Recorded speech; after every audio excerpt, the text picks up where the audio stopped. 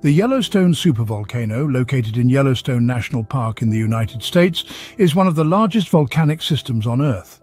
Its eruption would be a catastrophic event with profound immediate and long-term effects. Scientists monitor Yellowstone closely, and any precursory activity leading up to an eruption would likely include increased seismic activity, changes in ground deformation, and possibly the release of gases at higher rates, indicating magma movement towards the surface. But what could happen if it erupted? When Yellowstone erupts, the eruption would likely begin explosively, ejecting vast quantities of ash and gas into the atmosphere.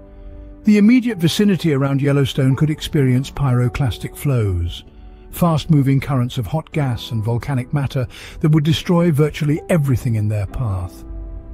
These flows could extend hundreds of miles from the eruption site, causing catastrophic destruction and loss of life. The eruption would also produce a high-altitude ash cloud that would spread over much of the United States. The ash, composed of tiny, jagged particles, would cause respiratory problems for people and animals and contaminate water supplies. It would also be disastrous for agriculture, as ash cover would kill crops and severely affect livestock health.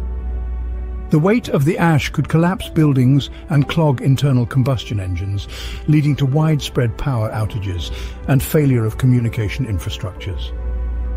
One of the most significant global impacts of a Yellowstone eruption would be a volcanic winter, with the ash cloud severely reducing sunlight reaching the Earth's surface. This reduction in sunlight could lead to a drop in global temperatures, affecting growing seasons and leading to food shortages worldwide. The climatic impacts could last for years. In the aftermath, recovery would be slow and challenging. The landscape of North America, particularly the central United States, would be drastically altered, with many areas covered in thick ash. Infrastructure rebuilding would take decades and require significant economic resources. The environmental impact would also be severe, with ecosystems taking possibly centuries to recover fully.